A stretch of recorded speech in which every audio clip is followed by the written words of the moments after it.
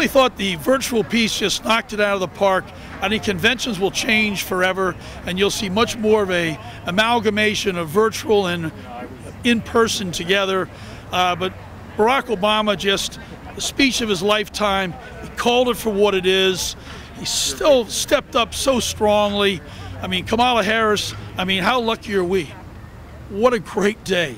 I mean, her personal story that she brings is just really going to make it so much stronger. We saw with President Obama, having a great vice president is so important. Then last night, Joe Biden crushed it again. I mean, he talked about who he is, his empathy, what he's gone through.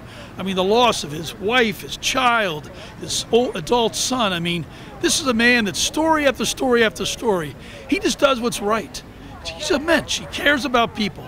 And you just don't see that too much. You don't see it hardly at all, unfortunately, in Washington.